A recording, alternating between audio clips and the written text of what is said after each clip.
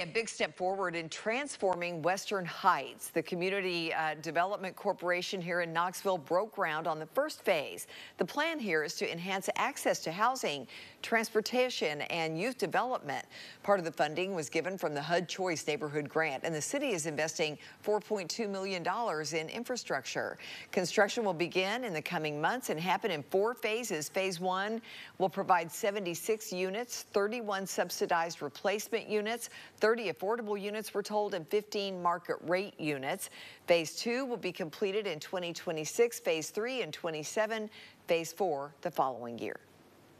We really created a plan for transformation of this community that was people-driven. It was created by the neighborhood for the neighborhood, and this is the first step, or maybe one of the first steps. We actually built a Head Start, which serves about 130 children 0 to 5. Incredibly important, obviously, to do both the amenities that help quality of life and provide the high-quality housing right here at Western Heights.